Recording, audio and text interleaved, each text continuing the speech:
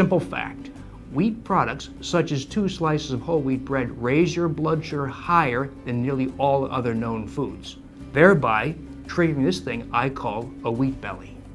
Well, I got started with the wheat belly conversation a number of years ago, just because I became so frustrated with the number of people who were pre-diabetic or diabetic coming to my office for heart disease prevention. Well, I started out with a very simple observation, and that is, wheat products, such as whole wheat bread, raise your blood sugar higher than nearly all other known foods. And so I'd have patients take wheat out of their diet. They'd come back 3 months later, 30 pounds lighter. Their blood sugars did indeed drop from the diabetic or pre-diabetic range, but it was all the other things they started to tell me, such as their asthma had improved so much that they stopped 3 inhalers.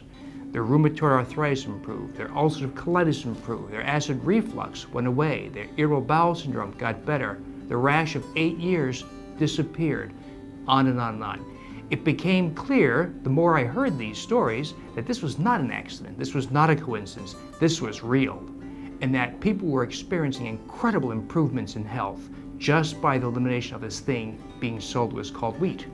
Wheat can be addictive. It's a simple matter that there's a protein unique to wheat called gliadin.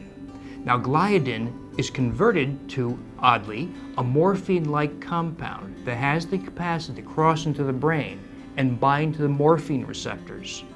Now, that causes a need for more. It increases your desire for more wheat. It increases your desire for other foods.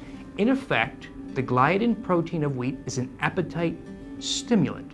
So people who consume wheat want more food. They consume more, they need more, and it's an unending effort to always feed that monster. And so the way to turn it off is to stop eating the source of gliadin protein, that is, stop eating wheat.